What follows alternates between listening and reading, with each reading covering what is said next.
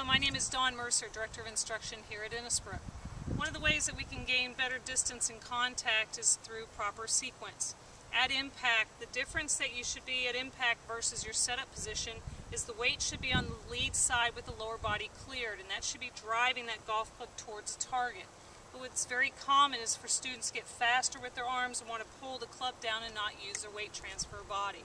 So to gain better power source, we put the feet together and we do a step drill.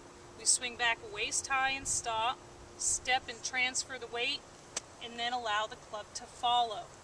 The other drill you can do is tossing a ball, just like throwing out a bucket of water. Get in your posture position, go to a waist high position, and simply toss the ball and toss it with the rotation and weight transfer instead of your arms. So always remember to use the best equipment, and that's being yourself.